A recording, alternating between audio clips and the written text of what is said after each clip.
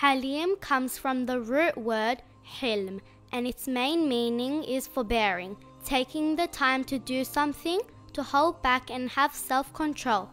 For example, imagine someone hurt you more than once and you did not make any harsh decisions yet, nor did you get angry. You controlled yourself and remained calm, and you gave them time to think about their wrongdoings. You did not punish them even though you have the power to do so.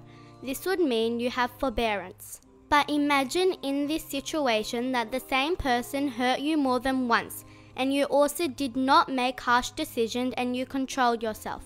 But in your heart you are burning with anger. You want to hurt them back so badly. This is not forbearance. Forbearance is when one's heart is filled with peace and forgiveness and has no anger or hatred towards them. Allah is called Al-Haleem. He is the most forbearing. We may disobey Allah and commit sins all the time, but Allah delays a punishment. Why?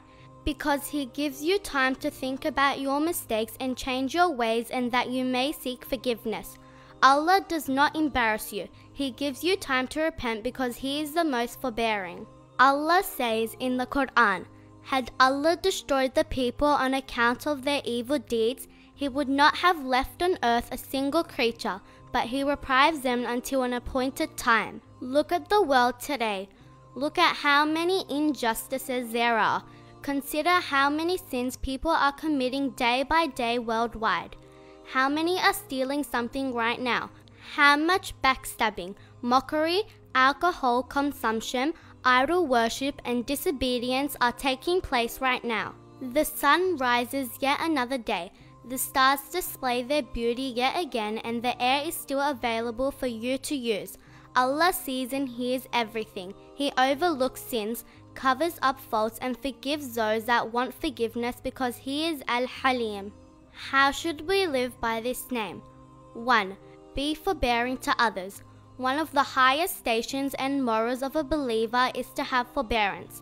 Many relationships get destroyed because of moments of rage and anger. One day, Imam Hassan, the son of Imam Ali alayhi salam, was confronted by a man who started to call him names and abuse him, but the Imam remained silent until his anger went away. When he stopped, the Imam greeted him, smiled and then said, "Brother, you seem to be a stranger here and you may have made a mistake.